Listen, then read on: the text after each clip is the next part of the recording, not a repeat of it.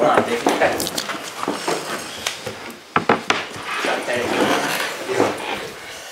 Got you, but we'll start with the broadcast media to preview tomorrow's game if they cut fourth round. We'll start with the broadcast first, and then we'll move on to the written press. Ellen, would you like to start? Right. You talked about how proud you are of your league position. I wondered, does it mean that you can really throw yourself into the FA Cup this year? Yes, it's our ambition to do well, definitely in the FA Cup. Historic competition, really important competition for all the clubs, but mainly we looking for ourselves. I think it's a competition that myself as a manager and our players, we are going to do our best, clear, to go through in the competition and to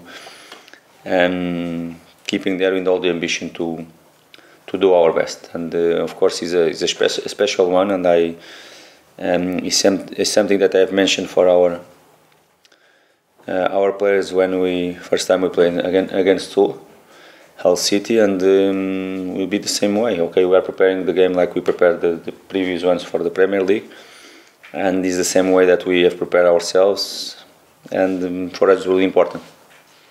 What are you expecting from Sunderland? Because it's a while since they've reached this stage of the competition. What kind of a threat do you think they're going to pose to you? You know, it's always a really tough game, this situation. It doesn't matter if you are facing Premier League sides or Championship sides, League One sides, whatever. It's always really special, their ambition, their desire to come. I think everyone will understand when the game will start. The big number of fans they follow their team as well. All of us, we know how Sunderland is as a football club, and when they are in a good moment, how they can be really well support from their fans as well. I think tomorrow we are going to feel that you are going in play a FA Cup match against a club with a great fan base and a squad that for sure wants to come here and to do their best to go through the competition, and it's up to us to play it at our very best, because we want really, and our desire and our ambition is really to play the next round. I know you don't like to go running commentary on transfers, but I wonder, could you tell us how close you are to finalising things with Cedric? I would say I'll not mention players. I'll not mention players because you have mentioned one player that is Arsenal player, and I'll not talk about players that they are not under us and working with us already. If you ask me if I'm thinking that we are close to finish something, we should be, because more 4 days and the market is going to close, the window is going to close. We should be closer, and we hope that we can do something until the end of the market. Probably some players they can go, and probably 2 players they should have come and they should have signed 2 players. Let's see if you can finish the deals until the end of the market. But let's hope. Do you know how many players you're hoping to get in before close? 2 players, probably 2 players. Yeah. Okay, thank you. I just want to ask you finally about Everton, if you don't mind. I know you've obviously been an Everton manager, but what do you make of what's gone on there over the last week or so? And I wonder, do you think that Sean Dyche would be a good fit? No, I'm not the right person to talk. I think these decisions and what's happening in Everton is for the people that is commanding the club to talk about it. Thank you. Thanks. Before I come to radio, Sonia, do you have anything for Press Association for broadcast? Yeah, Marco, I just wanted to check, how is everyone ahead of the game against Sunderland? Everyone is not many difference, because regarding our last game, the players that they were in the last game, majority of them, most of them, they will be involved in the game and they will be ready to play. And I know it's been a busy period, especially with the really tight turnaround between Chelsea and Newcastle. Is this game an opportunity to sort of rotate the squad a bit and use some of those players who haven't been necessarily starting matches recently? Some players, they are deserving their chance as well, definitely. And for me makes sense. Of course, what I said before, that is a really important competition for us, and it is, definitely it is. Sometimes the players we have rotated against Hull away from home, and some players they perform well. Some players they got that chance, and probably is again a moment for us to see some performance, some pop up. Some they are deserving the more minutes as well, and it will be a moment for them for some of them to start the game.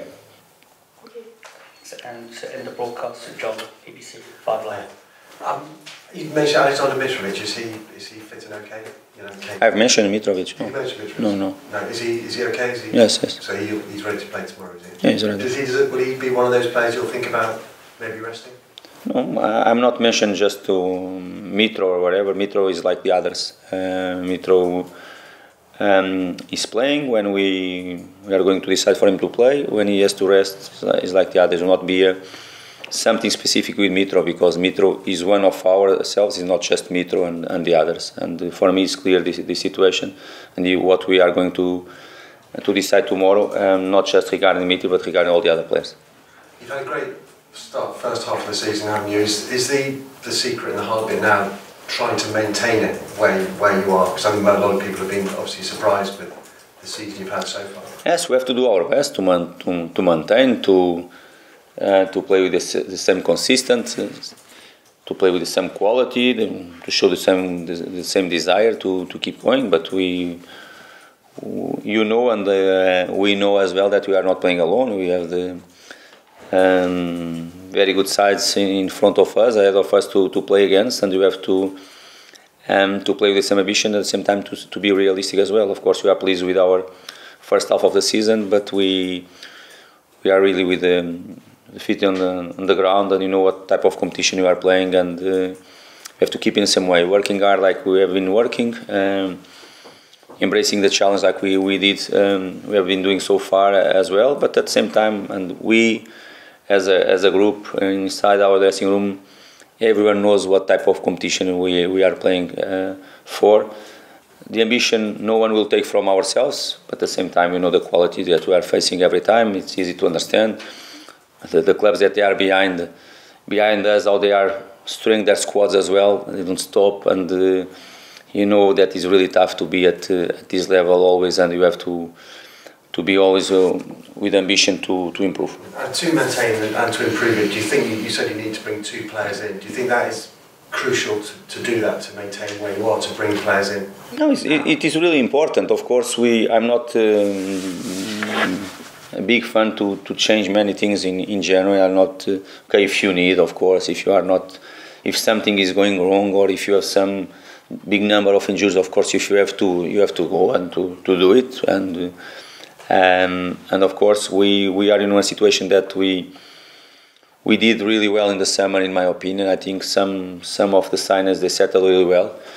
I believe there is a space now for some of the others that until now they haven't showed that the quality they have to start to show again. Some of them, they are better physical condition now, much more settled now. There is a moment for them to show their quality. And of course, when I'm saying about 2 positions that we are looking for, and we hope we can strengthen our squad, because are 2 positions that I think we need some depth there, and to be stronger, to make the competition harder inside our squad. I suspect the fans' expectations have changed a bit now, haven't they, as well? Given the season you've had so far, they're going to have greater expectations. So what do you think, from where you sit now, would constitute a successful season? Have your ambitions changed? To achieve our goal. Which is?